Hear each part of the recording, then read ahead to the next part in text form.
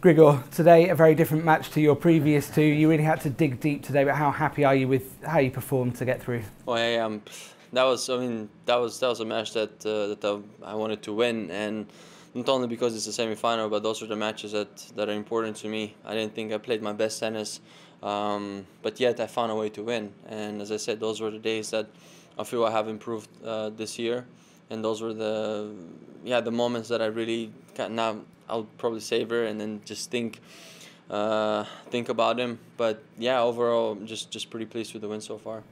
And a lot of tense moments, and a lot's been made about how many match points Jack saved against you this year. What was going through your mind when he saved those few before you finally won? Well, what can I do? I mean, this is something that you should not think about, especially when the score is like that. I think my first serve was not really good today, and I think even when I was serving for the match at 40-15, I just had to put a good first serve and get in that rally. But yeah, I was just missed him by a little bit, and I was like, well, that's just the way it is, and you need to kind of get on with it. And I think I stayed very composed, very positive, and I think with each point that I was passing by, I was kind of zooming in, and I felt, well, if he would have taken that game, I still had to go on the other side and play again.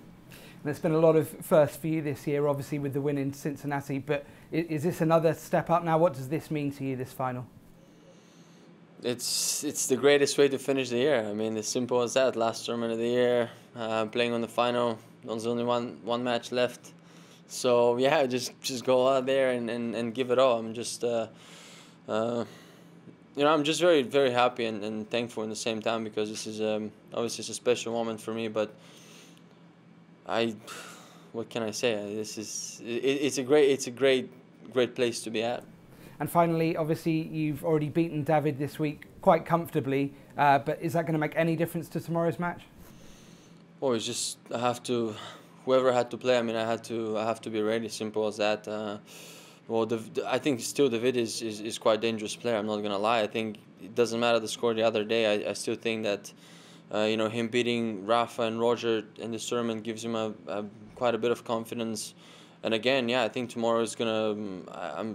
I'm pretty sure he's gonna change his game a little bit, or he might try to do something else. But in the same time, I like my chances right now. As I said, I'm feeling good, and yeah, if all goes well, I'll be just happy.